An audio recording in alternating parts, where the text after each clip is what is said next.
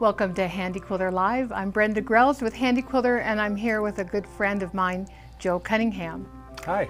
Joe, you and I have both been involved in the quilt world for, should we say decades? I would say decades. Yeah. I mean, we saw the whole thing happen, get built up through the 80s. It's true. And the 90s. And back when I was a magazine reader, I read every quilt magazine that came in my mailbox from cover to cover. You were one of the contributors to those magazines. I know, a long time ago. Back when remember magazines? I do. It's still one of my favorite ways to get content. But I remember most about you is that you were a hand quilter at that time.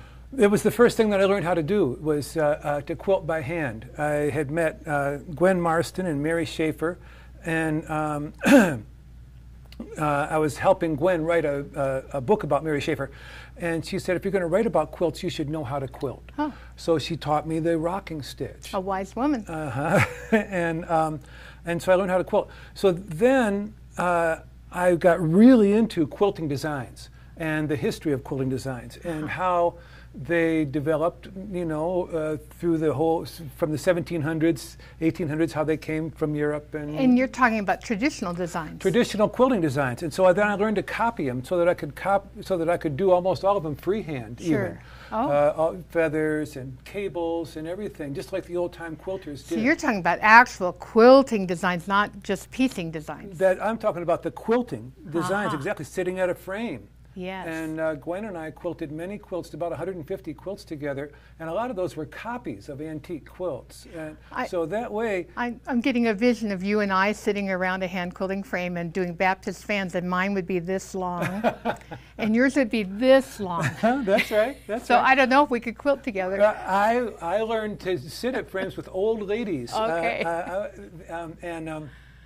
And I learned to copy everybody else's stitches. So when I went to Gee's Bend, for instance, the first time and sat down to quilt with my friend Lucy Mingo, I could copy her stitches and copy her design, and they couldn't believe it, you know. Anyway, now I'm bragging. There we go. There we go. So I'm thinking about her designs, and I'm thinking they have something in common with what you were doing with Gwen, though. That's right. A liberated kind of... How do you describe that kind of piecing? Well, to me, the quilts that always appealed to me the most were the ones that Mary Schaefer dissed. Oh, that's nothing but a utility quilt. And it was the utility quilts that turned me on the most. I loved them, the ones that were seemed improvised. And so those were the ones that I learned how to I really dove deep into studying how to make these, I call them freehand, how to make quilts freehand. Okay. And so I copied some old ones, and I've followed that line right up through today. Okay. So you improvise your piecing, you do freehand piecing, and then your quilting. Today, one of the reasons you're here at Handi Quilter is because you quilt on a long arm machine. I do. And you use a computer, which here at Handi Quilter we call that the Pro Stitcher. That's right. It's computer guided quilting. Now that doesn't sound improvised to me. No, people say, oh, so you use a computer, you just push the button and it just goes? Is it cheating? Is that cheating? All of that. I have one right here. I could go back to the design right in front of me. So you've got a computer in front of you, or an iPad? I've got my iPad right in front of me, and I was thinking about early quilting. One of the first things that I learned how to do was Baptist fans. Okay. That's what we called them in Michigan. I learned that down south they call them Methodist fans. Isn't that interesting? Yeah, yes. Elbow quilting, you know, just concentric arcs. I got this quilt top done, and I didn't have an idea in my head for how to quilt it. And I thought, oh, I know, I'll do fans, right? Okay. And how will I do it? Well, I just scribbled with my Apple Pencil a bunch of scribbled fans. It took me, I bet you, 3 minutes. So we're looking at that right now. We're looking at that right now. Yes. Probably 3 minutes. And I made about 5 or 6 of them. 6, I think, so that I could, you know, do a whole swath across the quilt. So this is sort of you improvising on a traditional Baptist fan. Into the computer. Into the computer. And the point of that is, if I did this design by hand, it would take me a very long time. Well, that's one of the points. But another point is that you wouldn't do this. You wouldn't scribble by hand. No, that's it's very hard. I'm a darn good quilter, and I can quilt almost anything I can think of. But it takes so long that even being wild, crazy, and free, you are careful. Sure, because it would be hard to be wild and crazy as you're putzing along and right. then think, oh, I'm going to be wild and go this way, but it's still slow. That's right. And so to be able to freely scribble my design, I do lots of really complex stuff, but on this one, I thought, well, that'd be fine. I wonder if we can take a look at least at the back of this. Oh, the back. This is the back. That's the back. Okay, so I am seeing that same design that you showed me on the computer stitched out here with your long arm. With my long arm and the Pro Stitcher.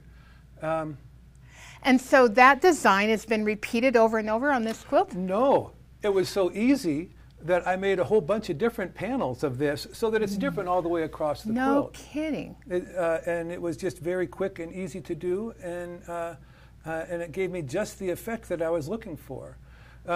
Another thing, we can unfold this quilt. We don't have to really see the whole thing right now, but we'll show it to you later. Show it to you later. Okay. But as you can see, it doesn't have anything to do with the quilting. Goes right across the piecing and the applique here. The quilting doesn't have to have anything to do with the color design, as far as I'm concerned. So you've got tape appliqued to your surface, and a lot of improvisation or freehand piecing. But your quilting design it's also very free. Goes on top of it. It just goes on top of it. To me, that's one of the glories of old quilts that I took from old quilts. Was lots of times, like with Baptist fans, for instance, it goes right across the design. Right. It ignores it, and I think that's fantastic. That quilters could have these different grids, one right on top of the other. Right. Almost all of the quilts that we looked at in the hallway here, the quilting has to do with.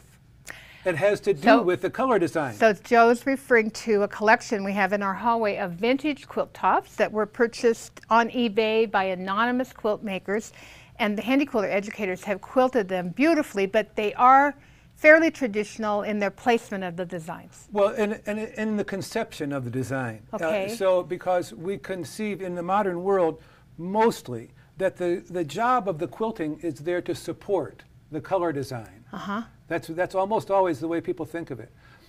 From old quilts, from my study of old quilts, I got this idea that it doesn't have to at all. It's utilitarian. It holds the layers together. It holds the layer together, and it contributes artistically. It has its own statement to make. Okay. And it's free to do that. A lot of quilters would refer to that as texture. Is that a word in your vocabulary? Sure, sure. But it doesn't sound like it's your intent. It's not so much my intent. What I'm doing in general, I'm not sure I did it with this pattern. In general, I use the quilting to extend the metaphor of the quilt.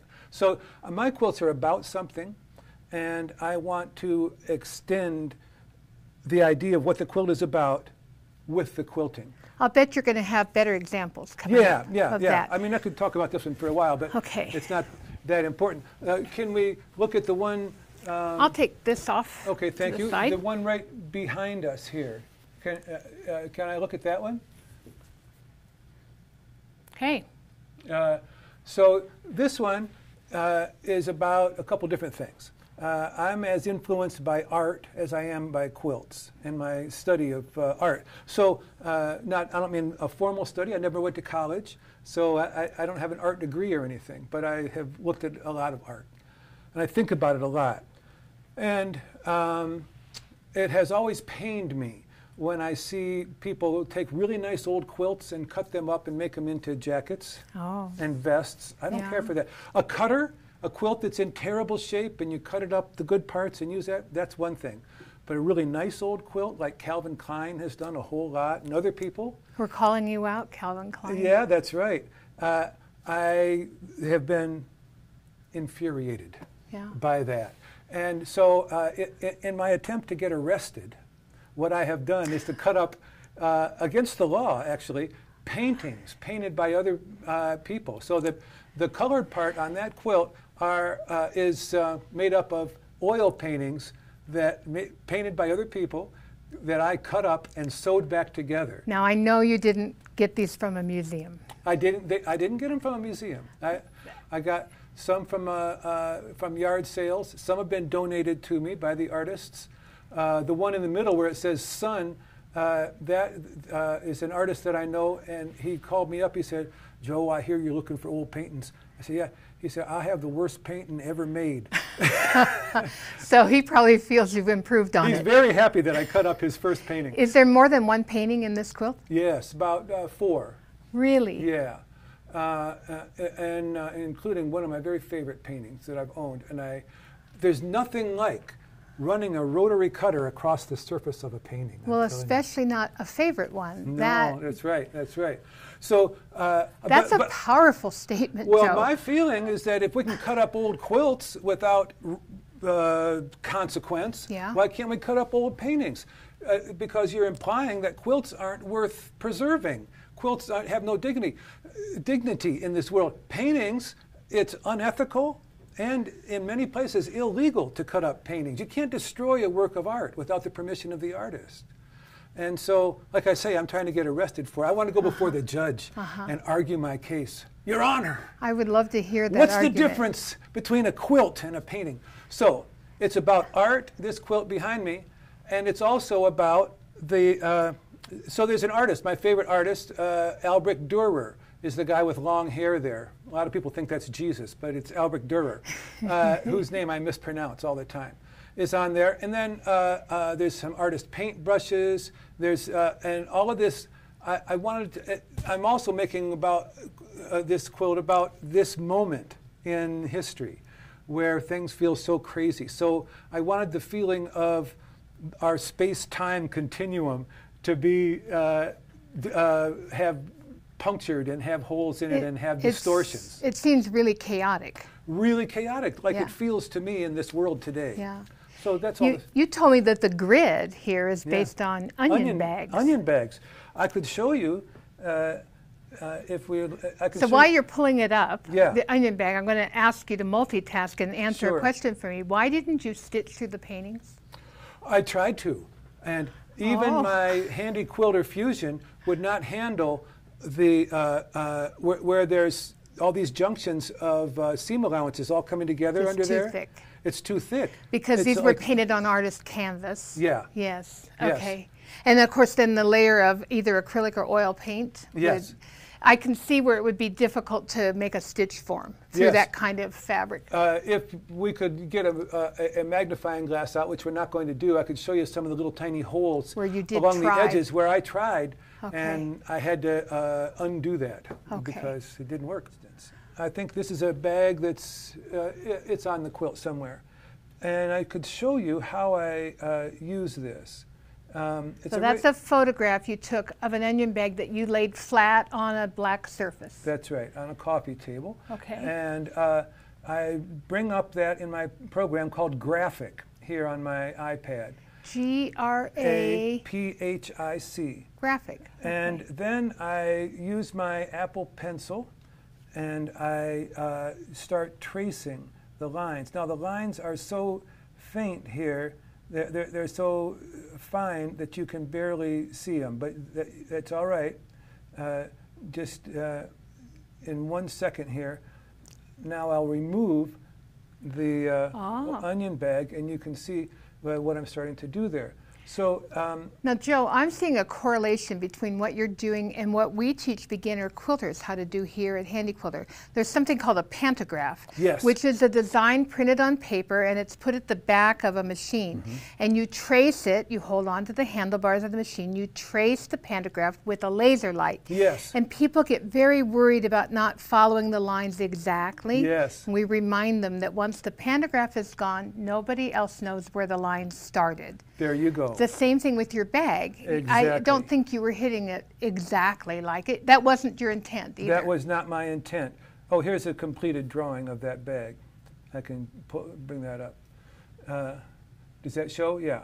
So, right. I don't care. No, the original onion bag is not the point. And the bag, knowing that it's an onion bag is not the point. That's not the point. The point is I wanted a grid like those space-time grids that you'll see images of, where a graph gets distorted. Right. I wanted to take that to an extreme. Kind of in a matrix. Like a matrix kind of thing. Was this one also so easy to do that you did lots of them, or did you repeat that one It onion was bag? not easy, because one of the main technical aspects of it is the machine.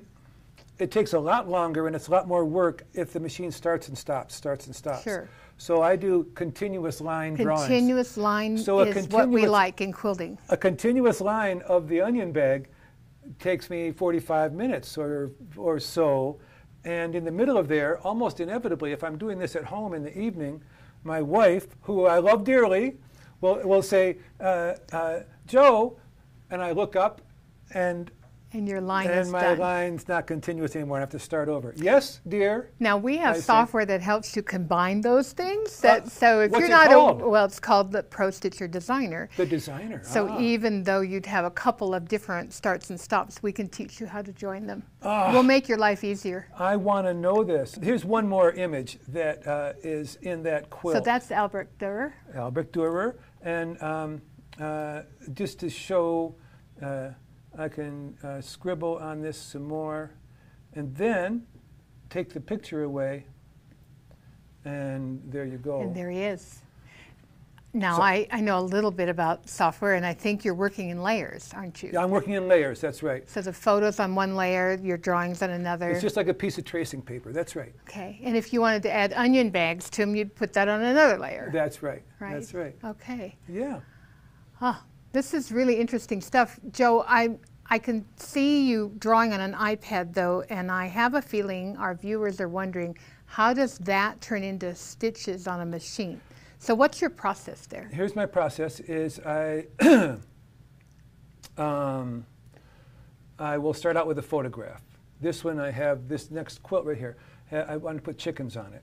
These are some chickens owned by my friend Lucy Mingo in Cheese Bend. So then I draw around the chickens. Then I take the chickens away. And here's a completed one of those. So that oh, look at them. And those are continuous lines. There's continuous line. This is one continuous line. Oh, that's wonderful. Yeah. It's, you reach a point where the computer doesn't want to be doing this anymore, and it starts being really slow. And you have, okay, I'll give you one more line then. Yeah. Okay, you get to stop for a minute and reload. So but I believe this is a continuous line, and so I export it. I have a little Chromebook, notebook computer, and so I export it to Dropbox. I can send it from here to my personal Dropbox account. That's how you manage a large file. A large file, you send it to Dropbox. And then I pull that up on my Chromebook, and I stick my little Handi Quilter USB drive stick into the USB drive and save it onto that. Okay. Then I pull it out, I go over and put it into my Pro Stitcher and call up Art and Stitch. Okay, and which was the design program we sold for many years with Handi Quilter Pro Stitcher. Right. Today we've got another program called Pro Stitcher Designer, or PS Designer. Someday I'll be able to get Designer myself. He might be able to talk us into it, yeah. But the point of that software is it took your drawing and turned it into something that would create the machine to take stitches. That's right. I just pull it into Art and Stitch because it has a conversion engine. See. So I save it as a... I think you told me SVG. I think SVG file, and Art and Stitch then will convert that to a quiltable file, and it'll save it as a Handi Quilter file. And we'll answer your questions. If you put questions in the comments, we'd be glad to answer those questions for you, because Joe and I are do not... this all the time. Yeah, we're losing words. Yeah. So. Right. And so then it ports straight into my Handi Quilter and stitches out. And stitches out. And you could do these at any size, right? That's the beautiful thing. I set the scale. Once I finally get it into my Pro Stitcher, I can make it any size I want. So those of you that think computerized quilting is cheating, not creative, I think we've proven you wrong. See, now don't you feel terrible? No, that's not the idea. We don't want to make you feel terrible. We want to open your eyes to the possibilities of robotic quilting. Of robotic quilting. And to me, it's really important that just because it's a robot, it doesn't mean that its output has to look like a robot did it. It's not mattress pad quilting. That's right. It can look like anything that you can conceive. It can look like anything in the world. And for me, I want it to look freehand. I want it to look like one of my drawings. And so that's the way I used it. And again, I think you're the first person to do that. I just would love to hear if anybody was doing it before you did. So we invited Joe to come to Handi Quilter as our very first artist in residence, and he worked with our education studio educators to learn how to do this, to transfer his ideas to stitches. That's right. I had this idea, and Brenda invited me to come up, and she said, I'll never forget it. She saw my design and said, why don't you come up here and be my artist in residence for a week? I'll give you my best machine and 4 technicians. Do you think you'll be able to do that? And yes, I said. Didn't take you long. I had no idea if I could do it or not. But right, we started on Monday, and Saturday morning got it out of the frame. Yeah, it was terrific. And we've got that quilt hanging here at Handi Quilter, and we'll show you a picture of it in just a bit. Yeah. So Joe, you said there were chickens quilted on this quilt. So, I don't see them from here. Okay.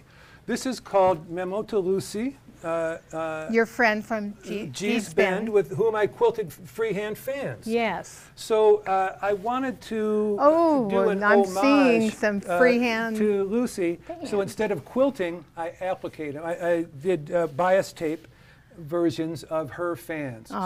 She once did a quilt that was all white, quilted like this. I see. I loved it so much, and I asked her permission. I said, would you mind if a guy from San Francisco did that sometime? She said, no, that's all right. So I got all of that done, and I did what I said a little while ago I don't do. I decided to just quilt it following the lines, and I just echoed and did quilting that had to do with the color design. Okay.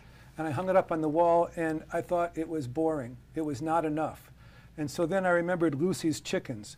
And so I see one right here. Yeah, there you go. So we take a closer look. I've got chicken feet here, and the beak is up here, and this body went right over all that bias tape and that former quilting you had already done, right? That's right. I did.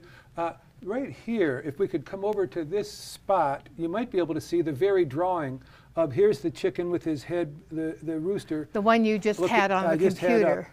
And then here's his friends around him on both sides. I don't know if you can see that or not. So you keep saying, I don't know if you can see that. And of course, we'll get shots so they can see it. Oh, good. However, I think that's interesting because this is not a quilt where the quilting, those designs jump at you from across the room. I don't think I'd see the chickens across the room. No, that's right. And that was not your point. That's right. Right? Your point was an homage to Lucy, and chickens were part of that message.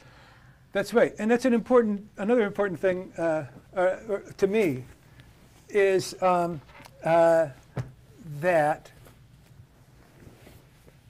well, people often think of using quilts to convey a message. Oh yeah, there's lots of political messages. There's quilts of mourning, quilts of celebration. I'm sending a message. Meaning. And for me, in general, if I want to send a message, well, the way I do that is with words. Right. I can say what I want to say. Right. And talking, texting, emailing, on the phone. That's a good way to send a message. Right. For me, quilts are a clumsy way to send a message. At least for me, I'm not interested in that. What I'm interested in is expressing my individuality, right? So I'm not trying to communicate, I'm trying to express. There's a real difference there, because when you're not here to explain the Lucy quilt, that's right. that message might be gone, but the expression of your feelings is still there, even if I don't totally understand what your point was. See why I like Brenda? That's exactly right. You got it. That's it.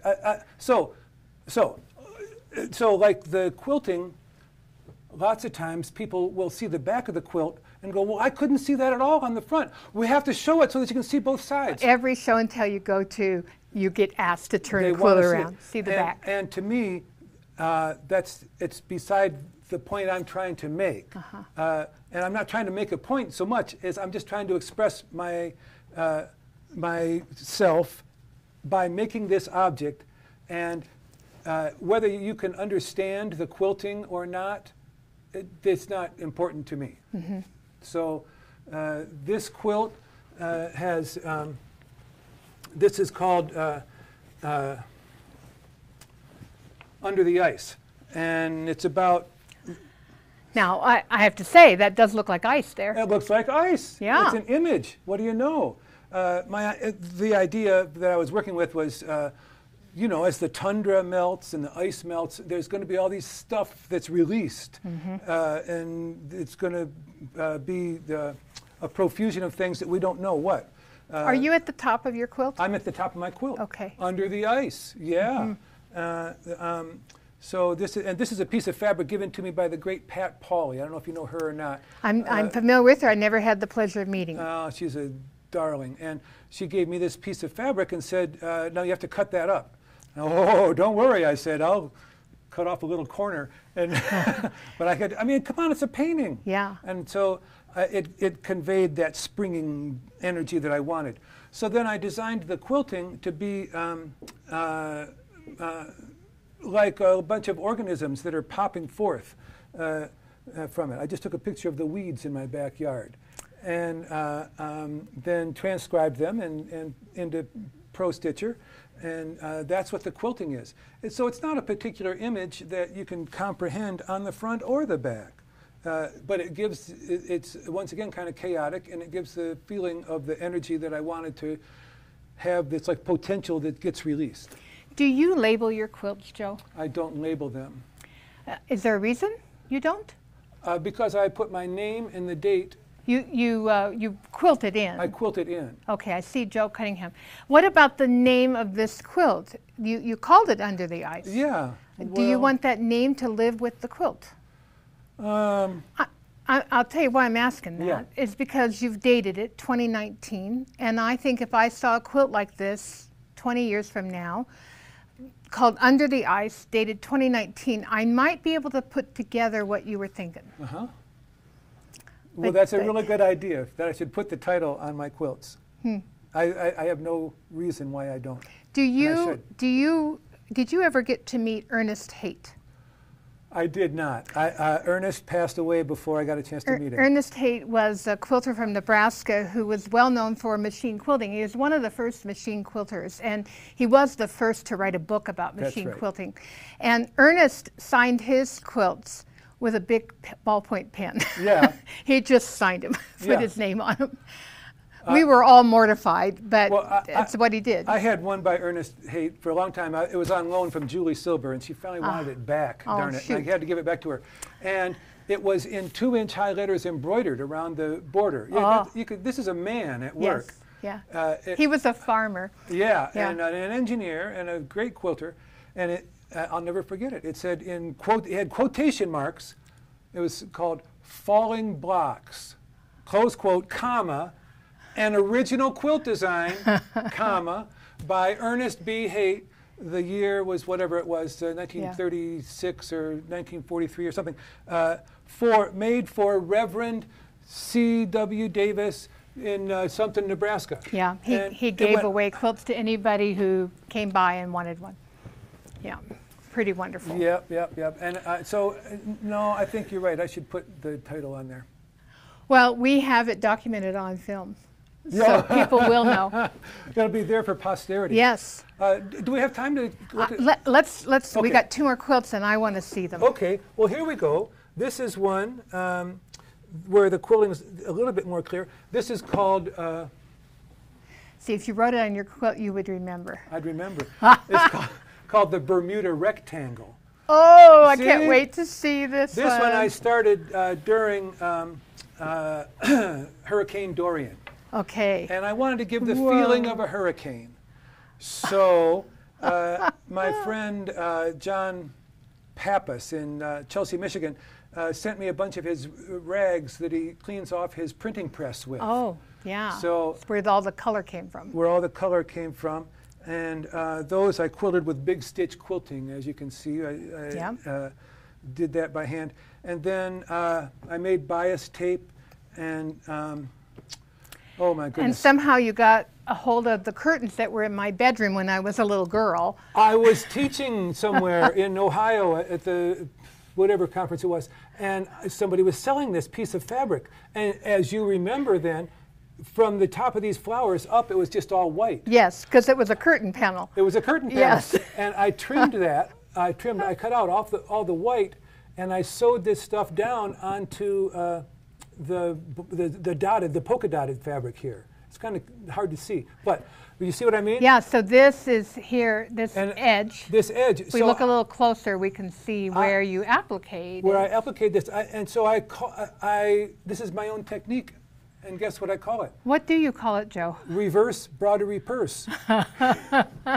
See, it's broderie purse. You're cutting out the flowers, but it's reversed because you're doing the whole. Okay. Okay. Well, that'll go down in history. Of a hurricane, right? I want to sign up for that class, the reverse broderie purse class. Yeah, yeah. Oh, golly, I got to do that. I have to teach that class. See? What a good idea. Did I see something figurative in this quilting? You did. I thought I saw buildings, or what am I seeing here? It's a whole city. So I'll try to stay safely over on this end of the quilt. So there's, at the bottom of the quilt are all of these leaves. Lots of leaves. It's like you're looking over and then coming from a hillside down toward you, you can see there's houses and streets and trees and they're in perspective because those are smaller than these up front. That's right. It's kind of hard to read. And you drew these again on your iPad with your software. And did you maybe start with photographs, or just? Oh, absolutely. Yeah. Yeah, I took photographs around San Francisco, and then traced them. Very freely traced them, you know, because I wanted the feeling of the cities that'll get obliterated by the hurricane. By the hurricane, okay, and all those pretty flowers. Yes. Will get blown away. All right. Well, we've got one more left. One more. This one is called. If you want to take a look here, this is one of his newest ones, and here's his signature, Joe Cunningham, and the year 2020. Yep. And you've signed this. This is not a zigzag machine. This is also with your long arm, right? Just little tiny squiggles. But I programmed it, of course, in the Pro Stitcher. No. Oh yeah. Really? Yeah. Oh. Well, really? Yeah. No, I had visions of you standing there actually doing this by hand. You were not, huh? No. You drew it by hand. I drew it by hand. I think that's an interesting font, Joe, that people might be interested in. I didn't even draw it by hand. I can't even find it. I didn't even draw it by hand. You started with a font. With a text, with a font. Yeah. Okay. And then I blew it up, and then I inside the font I scribbled. That's so cool. Okay, I'm seeing more bias tape here. A lot of bias tape. Kind of your signature. That's right. Right now. This one is called Rest. And as in, you get it when you look at it, or you need it? You need it. I need a rest for this crazy year. And so I used, I copied, I imitated, I didn't copy. Oh, I think this looks familiar, a Van Gogh. That's exactly right. From his bedroom? Yes, that's right. It's Vincent's chair. Yes. You can sit there and have a rest. While all this is going on behind you? While all this is going on behind you. Rest is what it's called. Well, we could all use some rest. That's true. We could use some rest. I wanted to. I don't shy away from chaos, do I? Now I have to tell you something that just popped in my head. Would you hold that corner up? Yeah. So that looks like a tic-tac-toe board to me. Okay. And in my family, we had a family member who was in a nursing home during COVID, because this is the era of COVID, the pandemic, when grandchildren, great-grandchildren, not allowed to see their grandparents in nursing homes. Oh, it's so awful. But they can get to a window in between them and play tic-tac-toe. And I know of grandkids doing that with grandparents in nursing homes. So that's, to me, that fits. Oh, good. Right? Doesn't it just fit? Oh, that's the story I'm going to tell from now on. There we go. This is for grandparents and No, I love that. Yeah. Yeah. And the quilting, is from an aerial photograph of the wintertime in farmland, probably in Nebraska. I don't know where it was from. And I was so proud of myself for thinking of doing this all like it's an image from overhead, like a satellite image almost. But then when I got it done and realized it doesn't read at all, it's too close. But so you imagined that when we viewed the quilt, we would know right away it was this satellite that's what view. I imagined. But it didn't quite turn out. So even Joe sometimes doesn't get what he was planning, or that's right. Or always Joe doesn't. No, not always. Not always. No, but I am always trying to do something that's beyond my ability, and I'm always trying to do that. Is that the definition of an artist? Do you I don't know. Trying to do something beyond your ability. That's what I'm trying to do, and so I pay for my inexperience at this sometimes. Yeah, I do. So maybe. But that's what, yeah. So if you've ever had a hankering to do something beyond your ability, do it. Yeah, but I mean, come on, it's a quilt. Everything changed for me when I was about 50, which was 18 years ago now, and I was agonizing about something that I couldn't get right. I couldn't get right with my quilt, and I heard a voice in my head say, "Joe, you're a 50-year-old man who makes quilts. Nobody cares. Nobody cares about what you're obsessing about. Why don't you, and who you're trying to impress? Yeah. Trying to impress my historian friends, trying to impress my quilt expert friends. Why don't you just do what you want, man?" So when we talk about messages and how they can come through a text or a phone call or an email, and we said you were expressing yourself through your quilts. Would you take yourself into the future 50 years here? Now, you're probably not going to be talking about it 50 years from now, but somebody's going to be looking at them. So what do you want people to look at your quilts and think about Joe Cunningham? That. I want them to think, well, that guy was not afraid of being his own bad self. There you go. That's what I want them to think. Wow, he didn't copy that from anybody else. Vincent van Gogh, but you know what I mean? Yeah.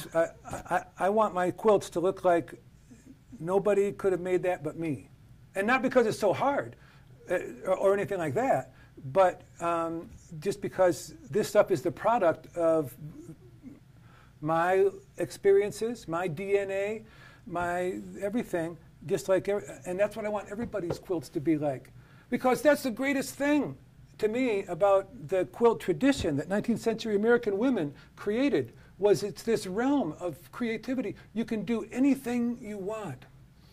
And I'm going to leave you with, make sure you sign your quilts like Joe has, or with a nice little label on the back like I do. Because you know, one day your great-grandchildren will inherit the quilts and they'll think the other grandfather made them. That's right, that's right. That was not Stanley that made them, no. So I want to thank you all for joining us today. Thanks for watching HQ Live. Remember to leave a comment below. Ask questions. We're here to answer them. And please subscribe to our YouTube channel if you'd like to see more of this good content. And would you also put up a link to my new book? Yes, in fact, can I show the book? Yeah, you can show the book. I've got it over here. I have just a few copies that are going to be for sale. It's a limited run of only a couple hundred. So Joe's book, Joe Cunningham Quilts, full of pictures of some of the quilts we've seen today, and these are available. We'll put the links below. And until we see you again, have fun quilting. Bye-bye.